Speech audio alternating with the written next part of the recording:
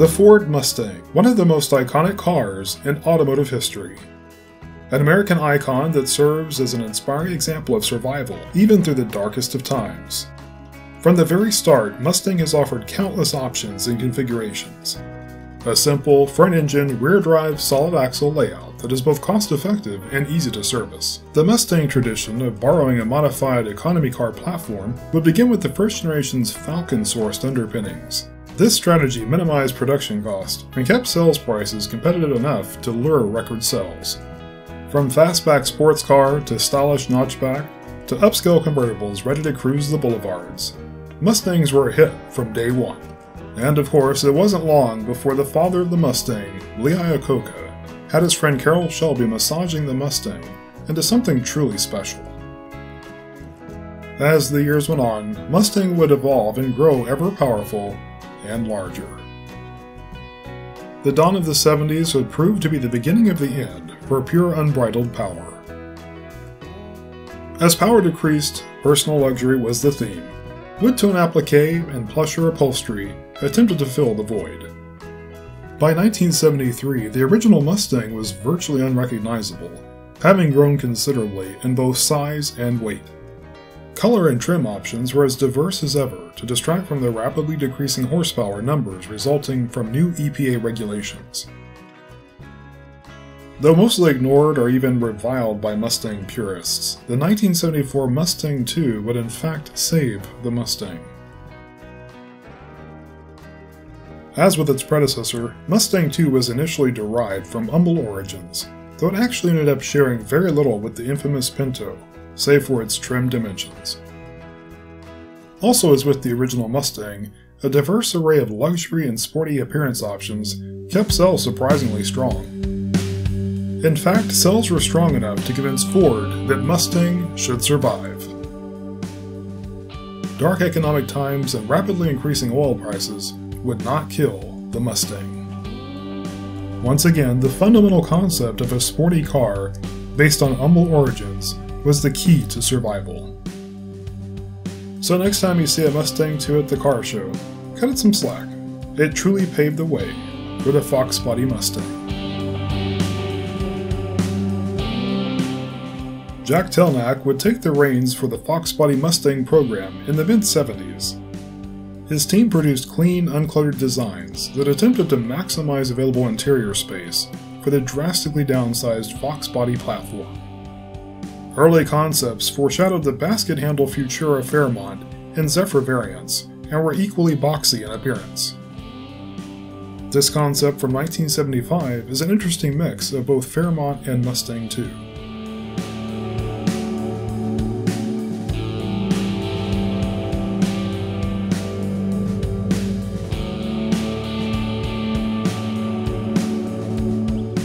The designers would explore many interesting variations, including a station wagon reminiscent of the Pinto two-door wagon. Over time, the vision of the Fox Body Mustang would come into focus.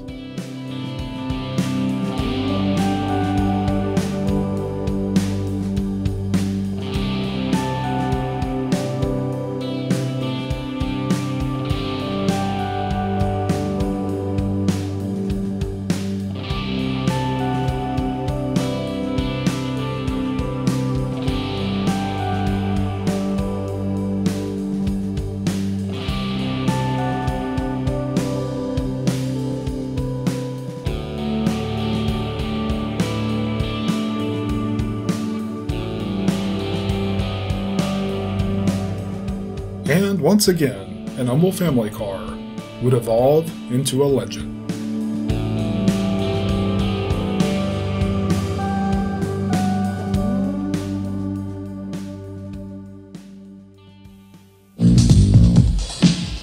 You're about to see a whole new breed of Mustang.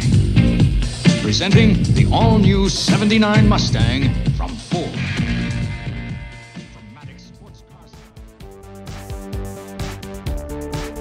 From the start, the more European-style engineering of the Fairmont were a hit with both the press and the public. Rack and pinion steering and trim dimensions were the foundation of a promising future. Though emissions regulations continued to muzzle the reborn pony, it was clear there was something special about this generation. The original pony car spirit of affordable fun was back.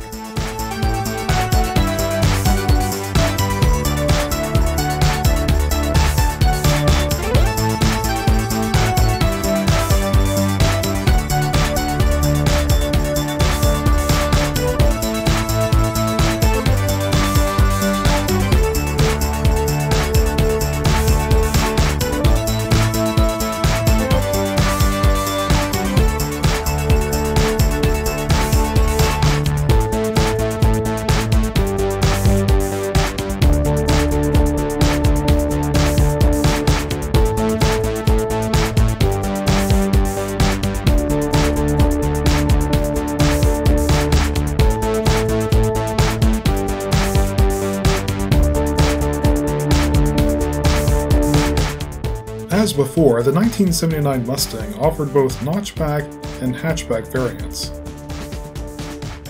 Advanced for the time electronics brought from other Fox Body variants were on offer, such as this diagnostic display and digital quartz clock. A 2.3-liter four-cylinder producing 86 horsepower was standard, while a turbocharged 131 horsepower power plant was optional, as was a 255 cubic inch V8, which actually produced slightly less power but appealed to a more traditional pony car prospect. Both Ghia and Cobra options would return for 1979, continuing the Mustang tradition of offering both luxury and sporty configurations to suit individual tastes. As with the Fairmont, the press widely praised the 1979 Mustang for its surprisingly European-style handling and ride, and anyone familiar with the Fairmont would easily recognize Mustang's interior for 1979. Fortunately, exterior styling and details were more unique. The new Mustang was chosen as the official pace car for 1979, and over 10,000 Indy 500 special editions were produced to commemorate the event. For its sophomore year, the 1980 Mustang featured primarily new color and trim options. The United States Auto Club compared the new Mustang to European rivals such as the Porsche 924 and Datsun 280ZX, and found the results impressive enough to certify it as a true sports car. The turbo option continued, with its non-functional hood scoop which actually provided clearance for the air cleaner. In keeping with the tradition of the time, vinyl roofs and two-tone paint options were on offer. The Cobra appearance package continued with its blacked-out trim and special graphics. The four-cylinder turbo remained standard with mandatory 4-speed. From Ghia luxury to special Recaro bucket seats, the customization remained limitless. And Mustang once again was on a path to returning to its former glory.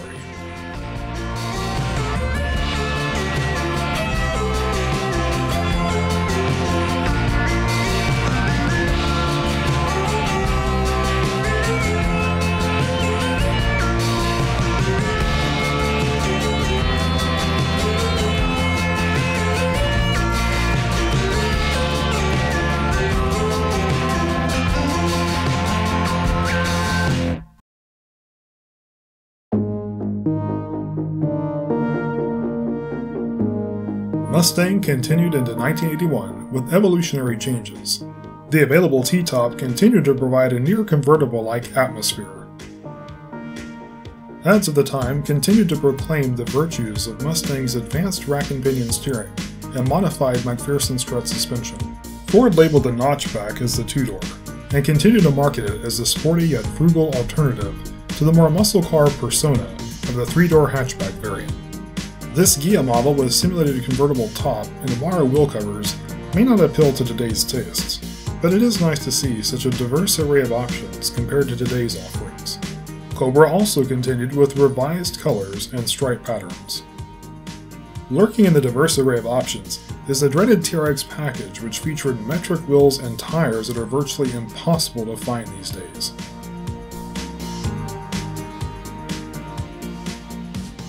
Now 3 model years old, the Fox Body Mustang was hitting its stride, and was truly a member of the Mustang stable.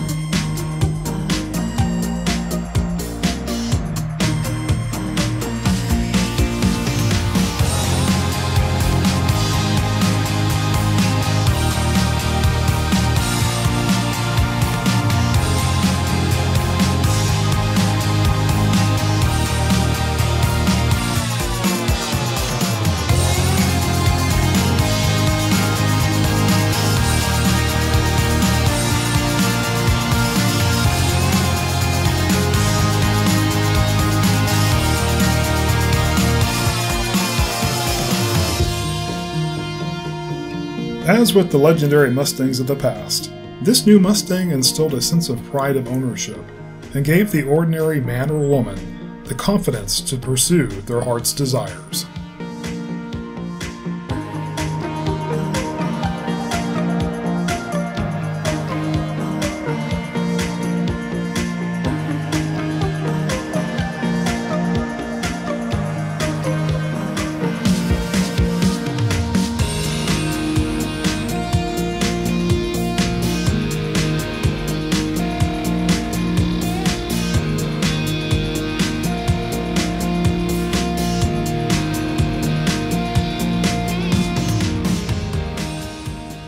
Whether it was late nights at the cinemas or quiet countryside drives, the spirit of Mustang was clearly back and received significant updates for 1982. The GLX model replaced the Ghia trim level, but continued to offer near luxury car levels of amenities.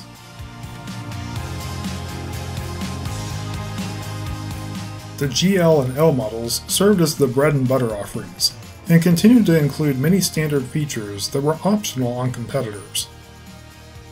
Cobra was replaced by the GT trim level, which now featured the legendary 302 cubic inch V8 option, prompting Ford to announce, "The boss is back," even if it only produced 157 horsepower at this time. Whichever trim level was chosen, visual differences were kept to a minimum, so that all could enjoy the thrill of owning an American legend.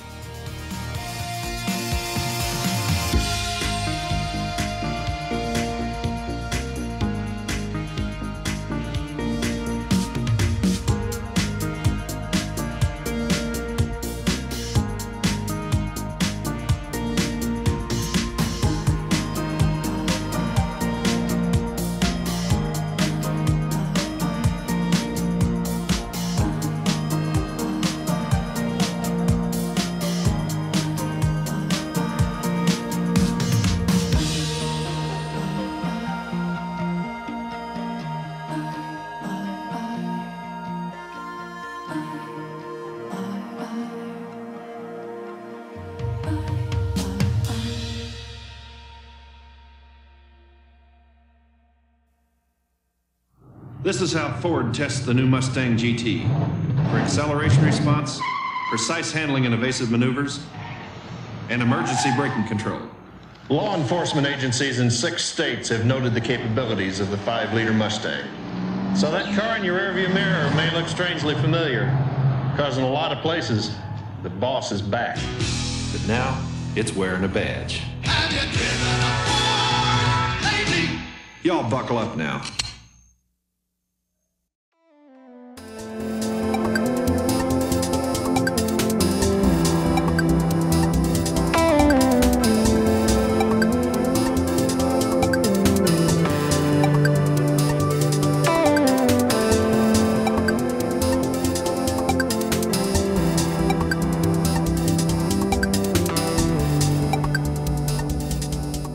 More change was in store for the Mustang in 1983, most obvious of which was the new blue oval Ford badging on the nose and tail. Subtle restyling of the front fascia and new tail lamps featuring amber turn signals also appeared. The GL trim level continued as the mid-level model, while the L carried on as the entry-level offering.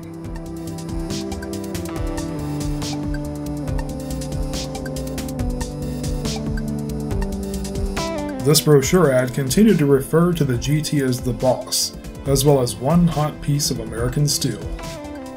The return of the convertible Mustang was huge news, as it was the first Mustang convertible in 9 years. Most convertibles were equipped with the 3.0-liter V6 in GLX trim. GLX models now offered a truly luxurious and rarely chosen leather option, which was not available in convertible body styles. And as always, the available features and options list seemed nearly endless.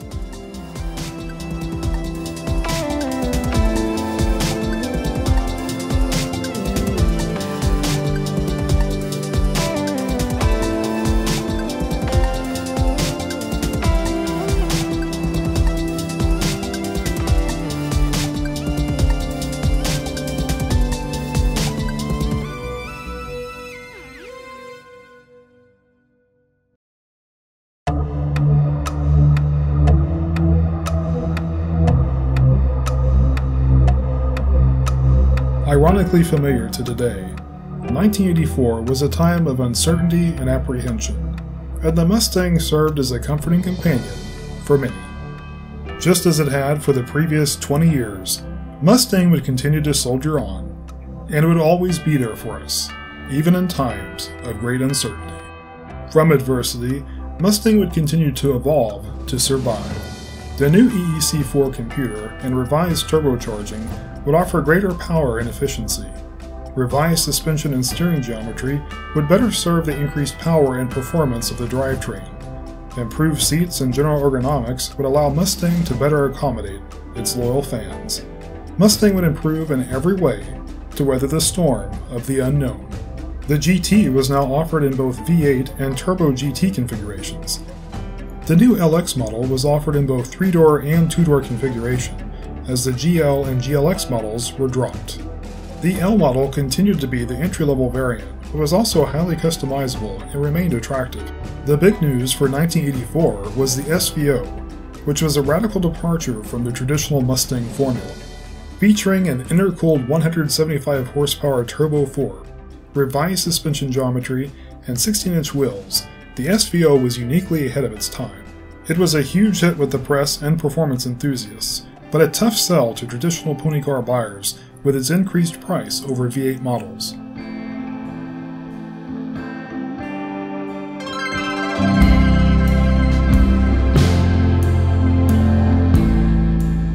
The world survived 1984 just fine, and 85 brought in even more refinements, including a new front end with smoother styling. The L and Turbo GT models were discontinued, leaving the LX, GT, and SVO. The GT received revised cylinder heads and a Holley 4-barrel carburetor, as well as a more aggressive camshaft for manual transmission models. A front disc and rear drum braking system continued for most models, though the SVO did feature special 4-wheel discs. The 3.8-liter V6 remained standard on LX convertibles and optional on 2- and 3-door models. The interiors remained familiar and continued to share many components with other Fox Body models, most of which were nearing retirement. The LX continued to be the sporty rental car of choice and shared the new grillless fascia with the GT. The GT now featured the quadra-shock configuration, as well as new articulating sport seats and other refinements. The SVO now featured flush composite headlamps, thanks to revised federal regulations. Power was increased to 200 horsepower and 240 foot-pounds of torque. Very impressive numbers for the day. With big changes coming for 87, 1986 saw a few revisions, including modified rear-end differentials, multi-point fuel injection for all models by the end of the year, and the addition of the newly federally mandated third brake light.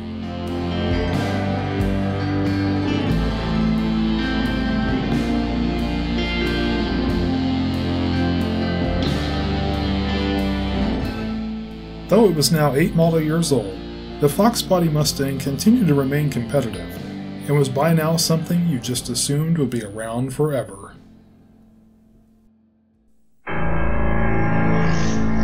This is the new Ford Mustang GT. With its unmistakably new body surrounding an equally dramatic 5-liter port fuel-injected engine, it's easy to pick out the Mustang GT from a crowd.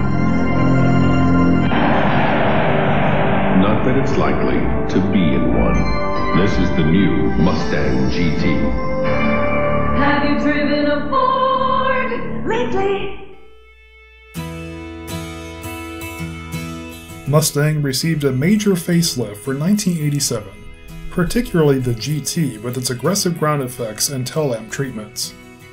The other models also went under the knife and received smoother front ends and overall styling. Sadly, the SVO was no more, leaving only the LX and GT models.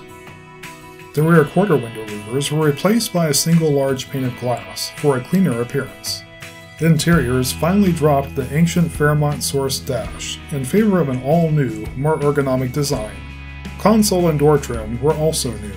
The overall look continued to progress to a more European aesthetic. The V6 option was no more, leaving the 2.3-liter 4 and the 5-liter V8 GT model, which also featured new turbine-style wheels. I vividly remember the first time I saw the 87 GT. The look was familiar, yet somehow new and exciting. It was clear that Mustang had once again evolved to survive.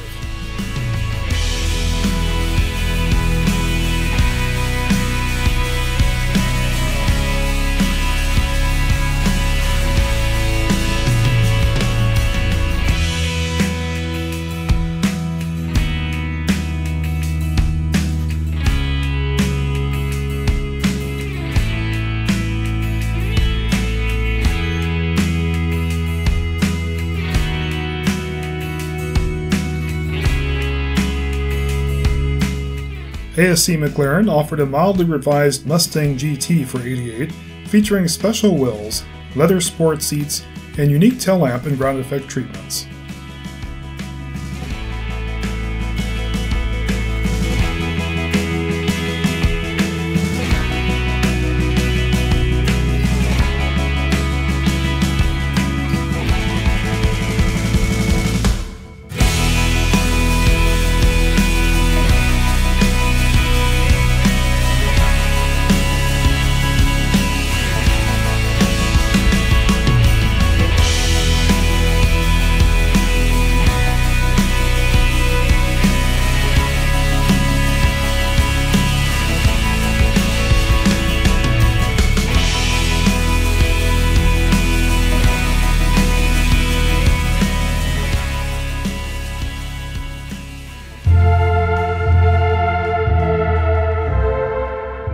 Looming on the horizon was something sinister. A front-wheel drive, foreign-sourced horror, and its name was Probe.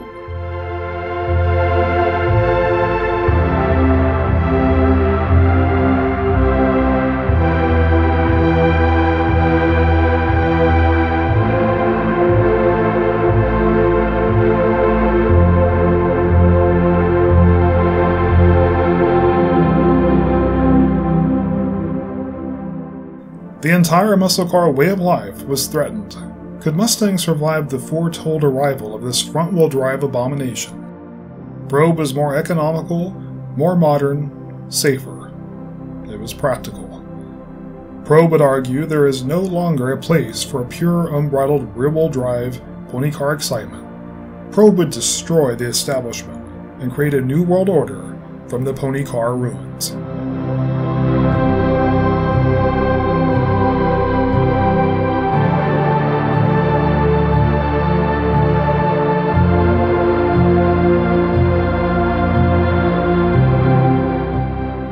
All that the humble Fairmont had given life to would cease to exist.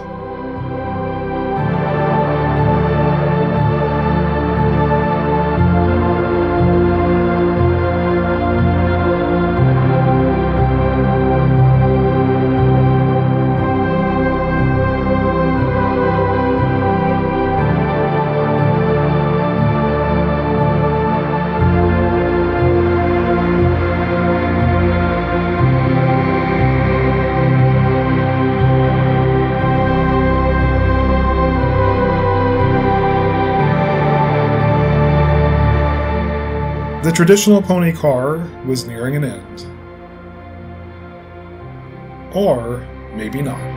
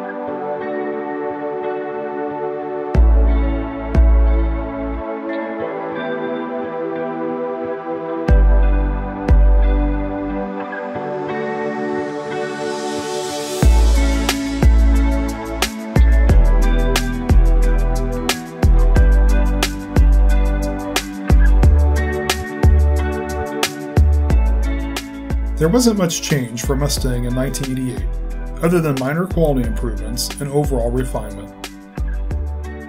The LX model was now available with the 5-liter V8 option, offering a true sleeper, particularly when the 5.0 badges were removed, which was common practice. A popular color option for the GT, as featured on this model, was the medium shadow blue with titanium lower accents.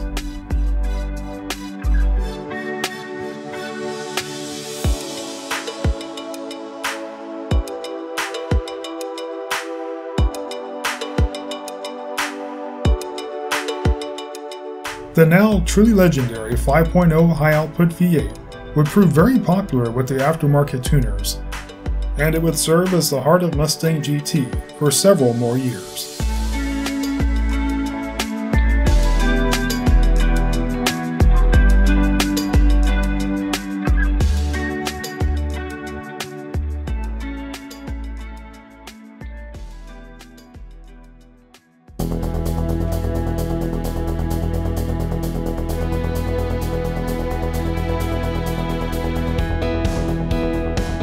Mustang would celebrate its 25th anniversary with little fanfare. The 87 revisions continued to keep Mustang competitive enough until the next generation eventually arrived. The LX 5.0 offered the performance of the GT, with the more understated styling of the LX, and continued to be a very popular option. The base LX continued to be an attractive and inexpensive alternative to more mundane transportation.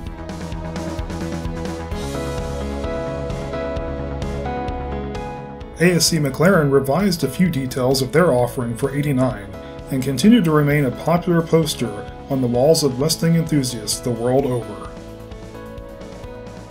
Saleen also offered special editions that featured disc brakes borrowed from the SVO, as well as a BorgWarner 5-speed transmission and bespoke body accents.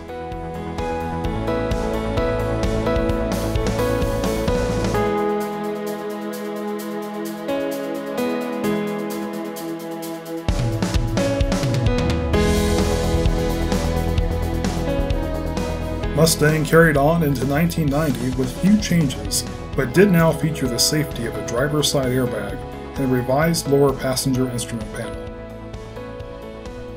Clear coat paint was also now standard, as were door mount pockets, and a leather option returned as well.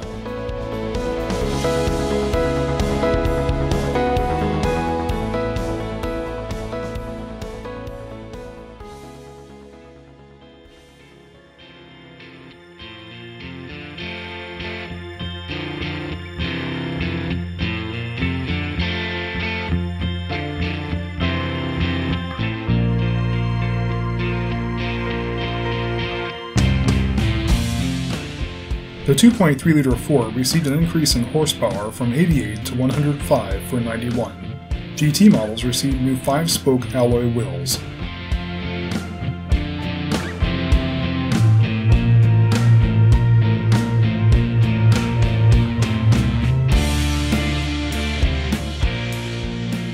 By now, the Fox Body Mustang had served an incredible 13 model years, a base price exceeding $10,000 for the first time, and a lack of changes finally started taking a toll on sales. This American hero, that had served for so long, for so well, was finally starting to show its age.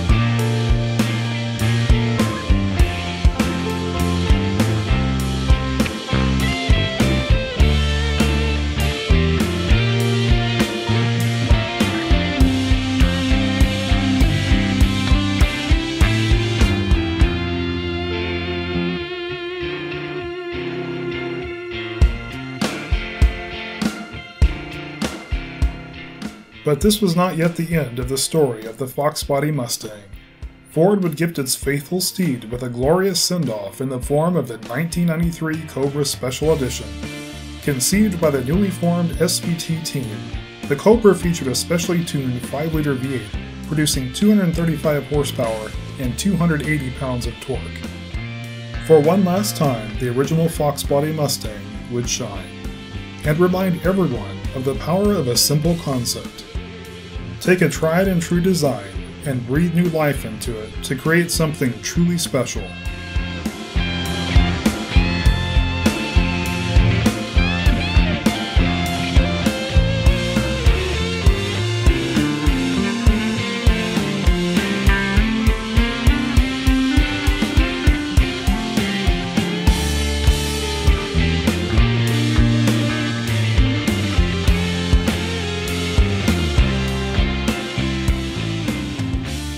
The story of Mustang is a story of survival and hope. Through good times and bad, it adapted, it evolved, it survived.